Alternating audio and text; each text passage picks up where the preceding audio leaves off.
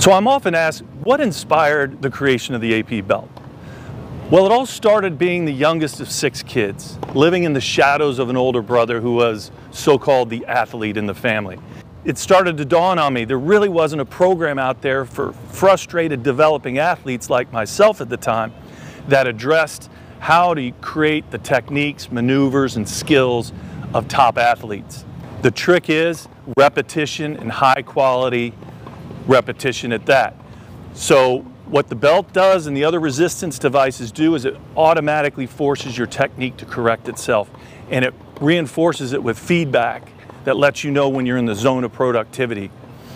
I'm a strong believer now, after 10 years plus in business with this, we can make better athletes out of players who weren't so natural at birth with it.